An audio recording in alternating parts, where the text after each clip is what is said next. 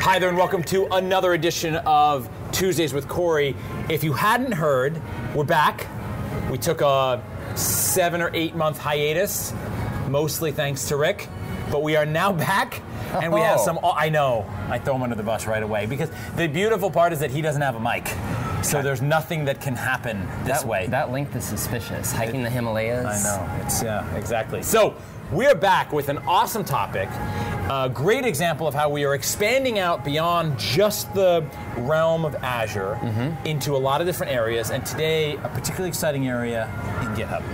Well, thank you very much. Hi, I'm Matthew McCullough, and I lead field solutions at GitHub. And what we want to talk about is how dev and ops and SRE and developers are getting closer and closer and closer together. And they have some competing concerns, but I think there's actually a way to make those harmonious. Harmonious? Yes. It's an exciting word for an exciting topic. Let's unpack it. And so I'd love to. And so what you're saying is that we've got all these roles, and today they fight a lot. And you're gonna show how we can avoid them from fighting. They do. And let's talk about a couple of reasons why to set the stage. Perfect. Ops wants consistent, they want controlled deployments, they want it managed. Because of course they're responsible for the outcome of the application. That's right. And all developers need to do is move fast and break things. I thought I saw a poster one time, right? So just produce a lot of code. Finally, we're seeing that those two might be at odds and there's a middle ground to meet. So we want controlled deployments. And I think a lot of things, even our CEO, Nat Friedman, says, ship to learn. And that's actually a better way to think about software development. You're learning all the time. If you're not getting better, stop. Right. You should be improving. So what are we going to do that? We're going to put a little bit of automation into our workflow and our deployment. We're going to talk about Azure deployments specifically today. Okay. And we're going to zoom into GitHub Actions as a means to do that. I'm super excited. And you said, so we'll talk about GitHub Actions. We'll talk about it in the context of Azure, but it is not limited to Azure. It is a multi-cloud capability that you're going to... And did I ruin already the surprise later? The secret weapon. I'm sorry. We have the cape down below. I'm sorry. I'm so sorry. Okay, fine. But I'm going to shut up and let you show some now. So that's a little bit of the frame. It is. Should we show a little bit of what you had in mind here? We should, but we should add one more reason why, so people know on the multi-cloud solution, why would you want a multi-cloud solution? Because we really believe in the Azure solution here.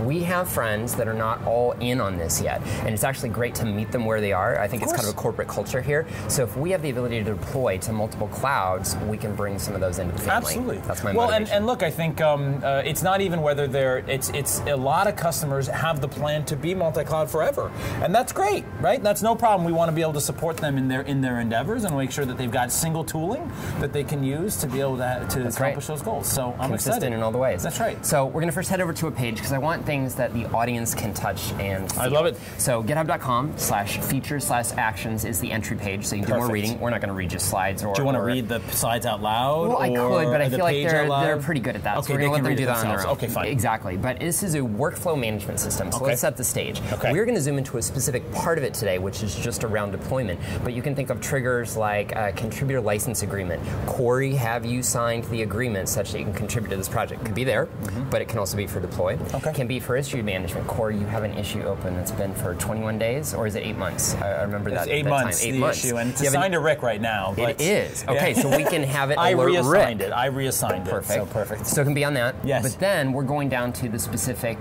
deployment on ones today.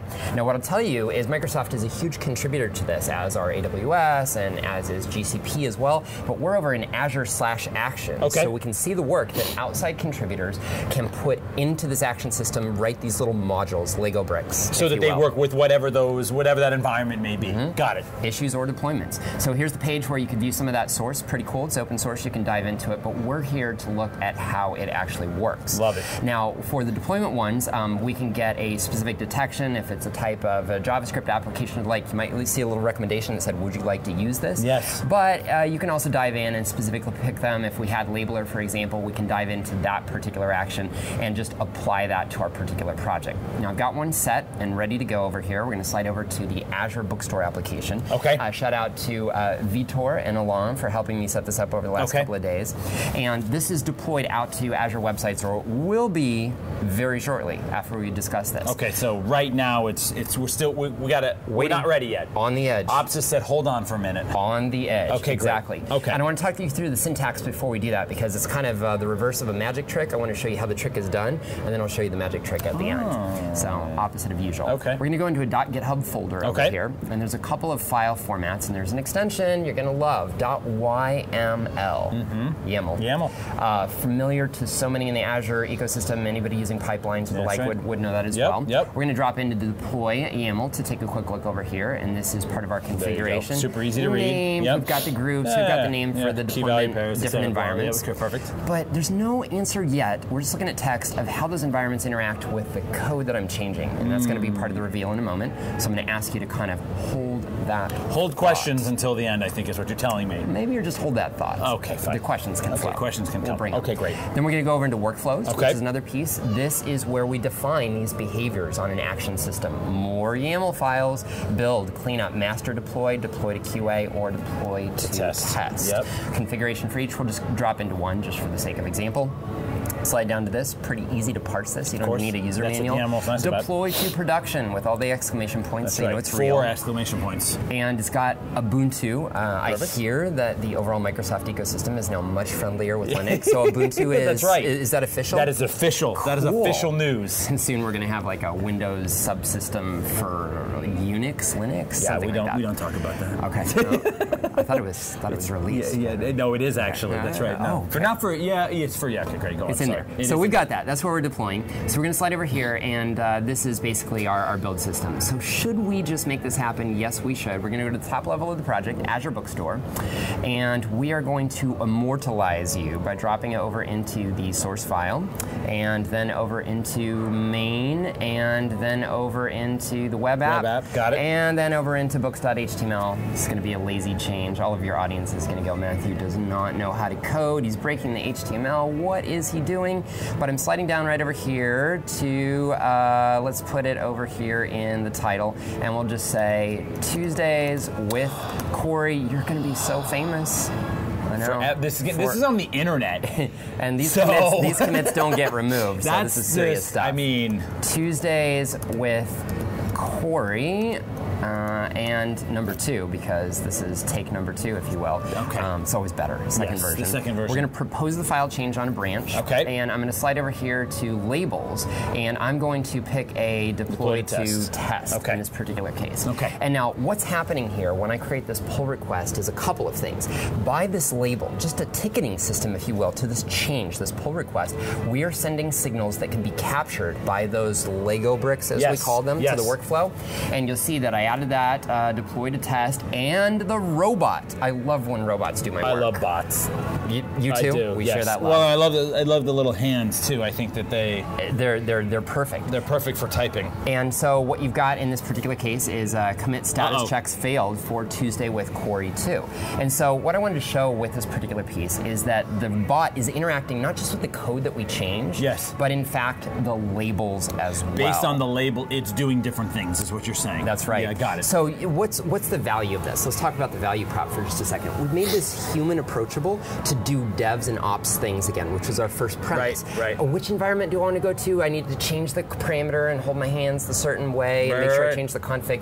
No, just apply the right label. Just put the right label and the right behavior happens. And it's grouped. Exactly. That's cool. Super easy to approach. So this will maybe do like a more significant level of testing or more so. Okay, got it. Perfect. And we can even simultaneously deploy them, but I already warmed this up over at the top so I can show I did a master right before we started this build so we can save our time. And you'll see in fact that if I click my way over to this, we have the master branch still nice and stable. There you go. And this is the beautiful contrast. Right. I blew up still going. test, and I've still got prod in a beautiful state, but I'm working out of a single repo. None of this, which repo am I copying and pasting and moving it to a second one to do the other deployment. Right. Single source of truth. Right.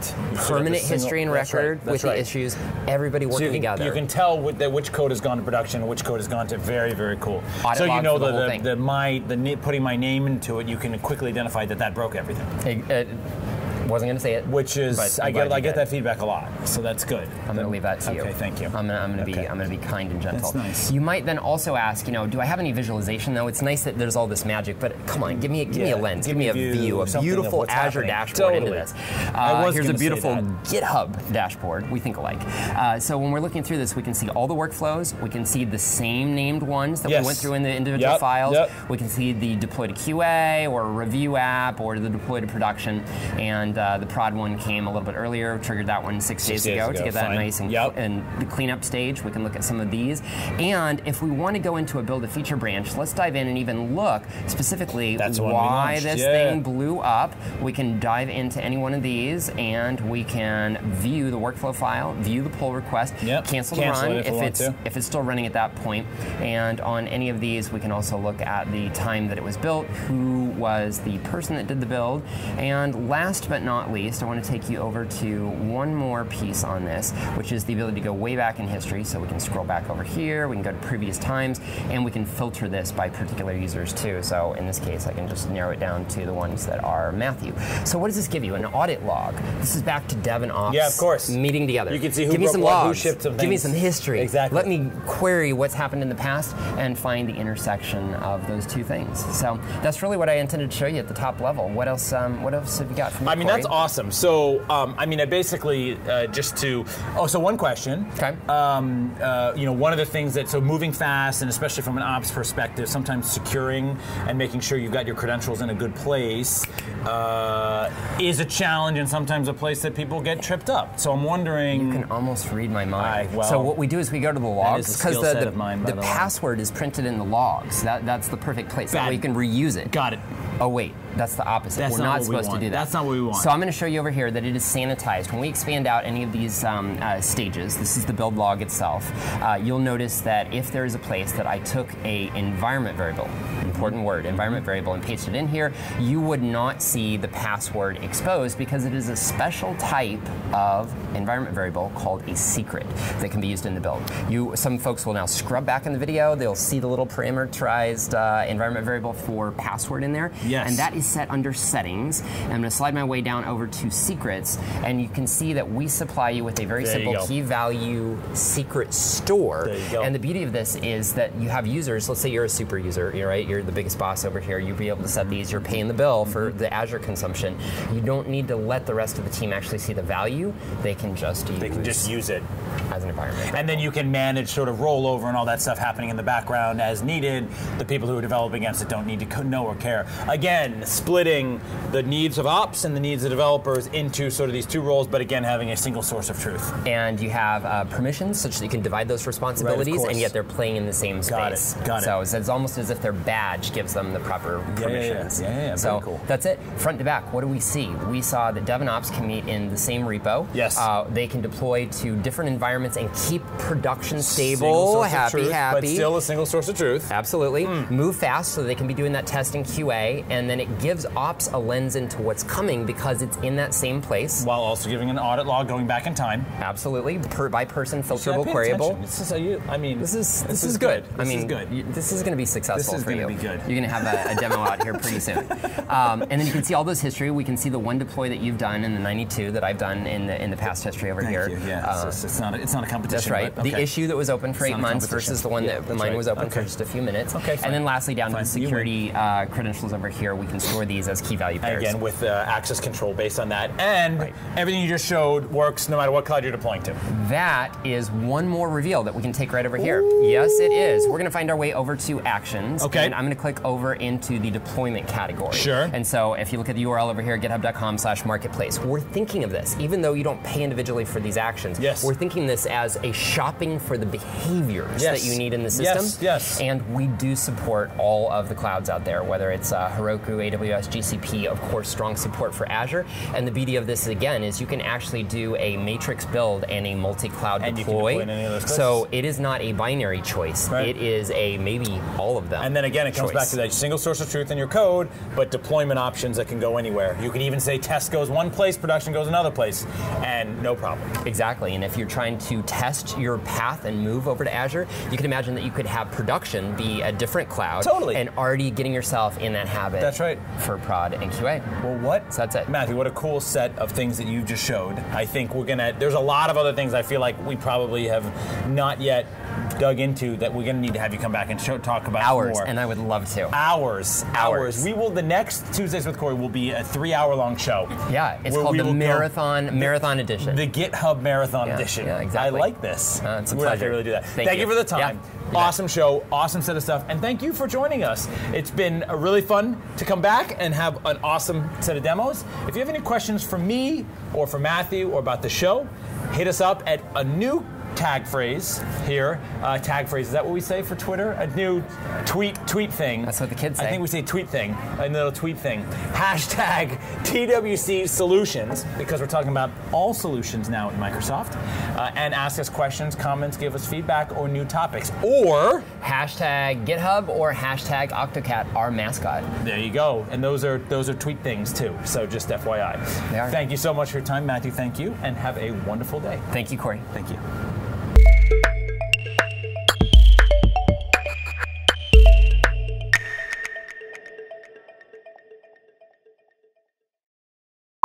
You want to do it? Let's do it. No, you got to do only one person, so you got it. Because it creates a whole bunch of confusion if we both clap. All right, are you ready? I'm set. Okay. I'm going to do an intro such that this could also be just the first show, just based on the quality. In case we need a redo. In case we find that this is a higher quality show than the other one. Setting the bar. Setting the bar. Wow, I need a moment. Just breathe in. It'll be okay. But you've got a lot to live up to. All right. You ready?